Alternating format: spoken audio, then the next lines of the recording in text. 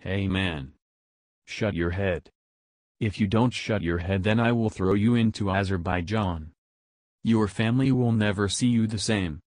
I will take your eyes and put them where your ears should be. You looking like that microwave from the department store down the road. How could you say that when you know I can destroy all of your matter? You think you can waltz into my house and eat all of my cocoa powder? You think you can take my Sunny D and slurp it like you bought it at the shops for $20?